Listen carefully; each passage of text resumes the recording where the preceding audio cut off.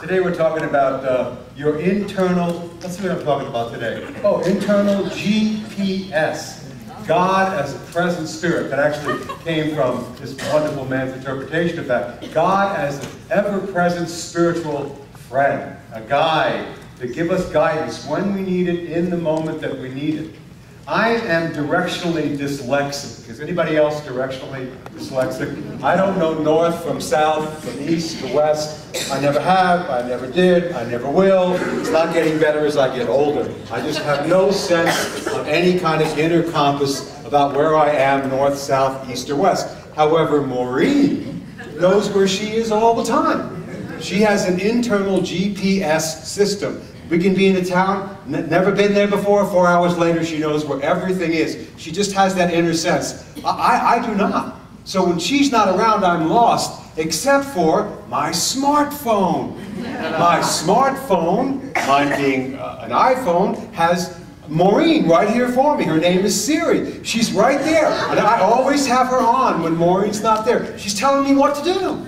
Which road to go? Go right, go left, stop, no, turn around, go backwards. She's always there for me. What we need to develop is a GPS for the mind, which connects us to spirit, to God, to the present moment, where we are connected to a wisdom much higher than our own, a presence and power that has a perspective globally, looks down and sees us in our little life getting all caught up in our stuff and gives us recalculation, so we can get back on the path to wholesome states of mind, of oneness, of completeness. It's there for us. It's wonderful. I love having that available to me. And you know what? She has no attitude with me either. If I don't listen to her, she just says, recalculating, recalculating. And she, if I decide to go over this way because there's a construction site on that street, she just goes, recalculating, recalculating. If I choose to go my own way, which I never do, because it's not right. If I ever do, she doesn't say to me, hello, idiot, I told you which way to go. She never does that. She just gently recalculates and guides me on another way. One that will get me where I want to go. And you know where we're all headed, don't you? Yeah. To the icon that says home. The one that brings you home. You're going home to who it is that you truly... Not yet on that, please. Shut it off.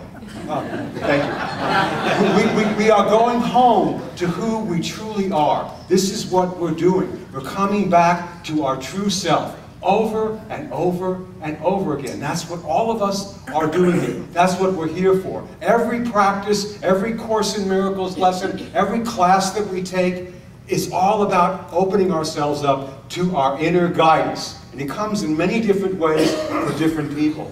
For some people, the inner guidance can be in a voice. People hear a voice, whispering, speaking to them. For some people, it's more of a feeling tone. For other people, it's just a kind of knowing in your body when you're doing the right thing and when you're not. You sort of feel it in your body. I'm about to go down on a road that leads to nowhere.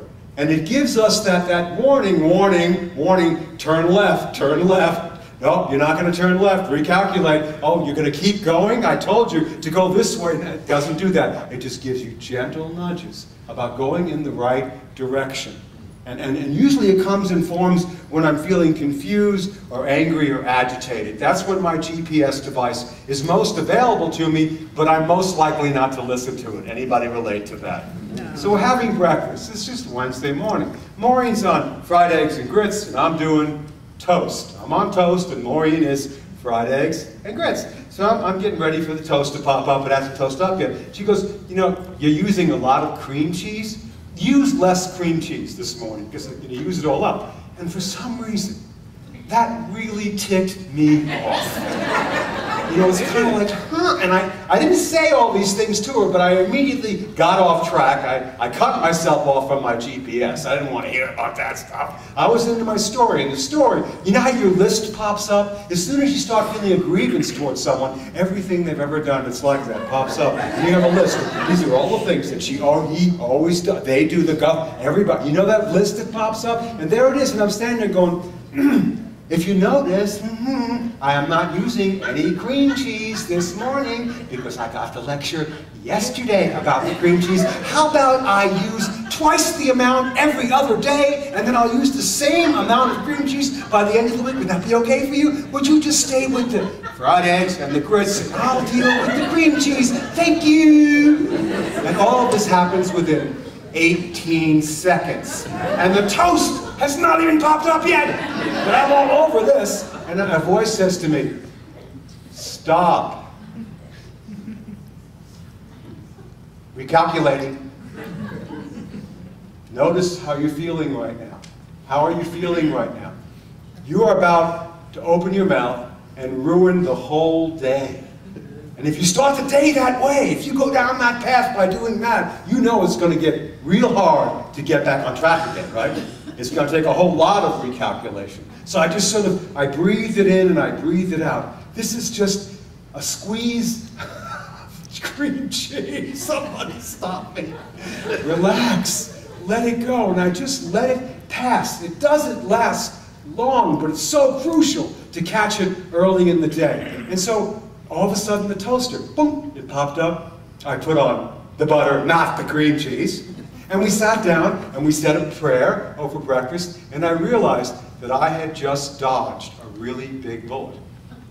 Early in the day, I caught it. And you look at it, you say, well, it's not very complicated. I want something deep and esoteric. Try living this stuff every day. When your mind does what it does, when small mind takes over and goes, come on, be right on this one. Let's go down this path. And another part of you knows it's not going to lead to anything. It's not going to go anywhere. It's just going to be another dead end and a whole lot of apologizing for a whole bunch of stuff you probably say that you really wished you hadn't. This particular article for GPS for the Mind comes from a woman named Sylvia Boorstein. Do you know Sylvia Boorstein? She's a Vipassana meditation teacher. She's been teaching for like as long as we've been at this, 40 years. And she's really well known in the Vipassana community. She's a VIP in the movement. And she's Jewish, and she's very funny. And she's done these retreats, led hundreds of people through 10 and 20, 30-day retreats. So she's in New York, and she's leaving her house, very cold day, and she's walking down the street to go to meet her friend at a Broadway play, just down the street. And she realizes that she's forgotten her gloves. It's really cold outside. So you know New York, there's a vendor to sell you anything. It's always there. So the vendor is there, and she's standing there, and she's just waiting to get a pair of gloves, and there's a guy behind her, and he's kind of bearing in on it a little bit, so the vendor says, hey buddy, back off! Back off! In New York, hey buddy, back off! I used to live there, I know that really well. And the guy says, I'm not doing anything, I'm just watching the old lady dancing. Watching the old lady dancing. And she said she just started to cry. She had bought this brand new outfit, but she thought she looked marvelous in. She left the house and said, you've never looked better. And she's walking down the road, and someone says, I'm just watching the old lady dancing. And immediately she veers off and goes down that road of guilt, shame, and blame, and not feeling good enough. Anybody relate to that? In that moment, she's not having any fun anymore. She's just going down that road that leads to nowhere. And then she says, this is literally going to ruin the whole night. I don't even want to go to the stupid play, and I feel terrible, and this is awful. I just want to go home and cry and go underneath the covers. And a little voice says, Sylvia, stop. Nothing is ruining this day but you. You've already had the incident. It's over. It's happened. It's done, Sylvia. What's ruining it is the path you're going down. Stop. Receive recalibration from on high. And she did, and she started to laugh at herself. She stood back from her current situation. That's what a GPS device does. It pulls you out of your current drama and lets you see what's really going on, so you can make a different choice and get back on wholesome states of mind that lead to oneness and connection, rather than unwholesome states of mind that lead to separation, fear, and disconnection. By the way, that's the only choice we ever have. wholesome or unwholesome. It's our choice. We make it every day. The path you go down is your very own choice. And she started to laugh. And she said, looking at it from the big picture, and when you look at your life from the big picture, you have to laugh at the things you get caught up in. She said, well, the truth is, I am an old lady. I was an old lady dancing. I looked like I was dancing. I did forget my gloves. And really, it's quite funny. The next day, you know how God gives you the lesson you most need to learn? I'd just written that talk on Thursday, and Friday I'm at the office, and somebody comes out of the book club, and someone says, hey, Richard, I saw your picture on Facebook. And now, this particular picture on Facebook, Maureen's Facebook page, I put on because I'm not on there, and I wanted a picture of me, so I picked out one that I thought was a great picture. And she says, I want to know who's the old Jewish guy on Maureen's Facebook page? Who's the old Jewish guy on Maureen's Facebook page? Who is the old Jewish guy? What old Jewish guy are you talking about? The same thing that happened to Sylvia happened to me. The same thing. Let's face it, folks. I'm getting older too. It's happening. Gonna be 64 in a couple of months here. It's happening. Hello, welcome to the Facebook page of incarnation in a body. See it from the bigger perspective. Who are you really? Who are you really? What are you here for? And I laughed very quickly, very soon, at myself for the same thing that I had looked at for another's lesson turned out to be whose? My very own. This happens to us dozens of times a day. We make choices, and we're given the moment-by-moment opportunity to call on our higher wisdom. In the Bible, biblically, when a character would be in their own unwholesome state of consciousness, the way in which they would reconnect with their higher self was to just stop for a moment and say, here I am, Lord. Here I am. Say that with me. Here I am, Lord. Here I am. I'm here. This is where I am. I'm right here. I'm going to stop going down this road that leads to nowhere, and I'm going to ask for you to guide me. Now, I'm going to listen to what your voice says, to recalculate the path that I'm going on so I can stay in a wholesome state of mind. Here I am, Lord. Here I am. Right here, right now. I'm off my position, and I can hear what's going on. This particular piece of photo here comes actually from the wonderful article on GPS of the mind. Now here you are now, you wake up in the morning, and the first thing you do is you make your bed and tuck in your sheets, for those who like to, and then you sit on your cushion and you meditate, and you're together. You've got it together. You're ready for the day, right? You're ready to stay on a wholesome track. And then you go outside and meet your world. But there are many things that happen, many corners and turns and twists that you can take. Everyone who's in a body faces these streets, these decisions. Anger Street, my favorite. Obsessing Boulevard. Lament Lane, okay? And there's Impulse Drive. Well, I decided I would stay on my diet today, and here I am eating donuts at Dunkin' Donuts. Why, I wasn't going to do that today, but here I am, Impulse Drive, or Fixation Avenue. I told you to fix that, and you haven't fixed it. Why isn't it done yet? Anyone relate to that? Fixation Boulevard. And then there's Distress Avenue. Oh, I'm so distressed and depressed. And all these different ways in which we can get off track. And the way we get back on track is simply to take note of where we're moving towards. Because if we keep heading in that direction, we're going to end up there. And we call on the presence. Here I am, Lord. Use me. I'm willing in this moment to get off this way of being in the world and come back to my center, where God is and I am, and I can stay awake. And you will be with me always. God is with us always. Yea, though I walk through the valley of the shadow of death, thou art with me. It leadeth me beside green pastures and restoreth my soul. And yea, though I walk through the enemies of my own mind, thou art with me. Thy rod, thy staff, the instructions come right to me in the language I most need to hear it from. And it happens to each one of us every single day. And we're opening up to it more and more every day. Let's look at a lesson summation for a moment. So, how to activate your internal GPS. That is your God-present spiritual connection, or God as a present spiritual friend. I like that idea. I like to call God my best friend.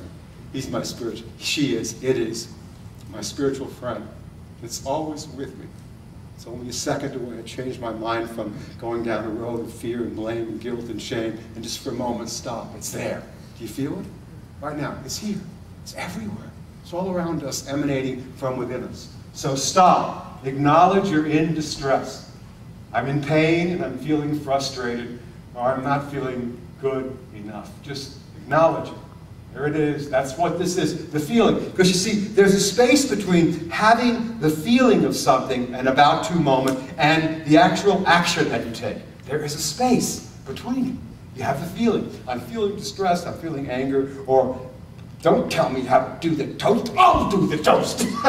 Don't tell me I'm getting old. I'm not getting old. I just got asked for proof 4 years ago. Well, 5 years ago. Well, 6 years ago. Well, 10 years ago. You know how that is? It's just you watch the space increase between when you have the feeling and when you take the action. All of our practices allow us to create a bigger space to not get caught and make a different decision. And then your about to moment can become an about face moment. I don't really need to go that way today. And it's so hard to do, and it's so easy when you actually do it. When you're encountering that kind of difficulty, you see it coming, you're about to say it, to do it, to act and react from it, and you don't.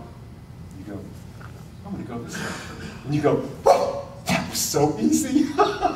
Dodge another bullet. 2, recalculate. Take several deep breaths to maintain balance. Repeat, here I am, Lord, here I am.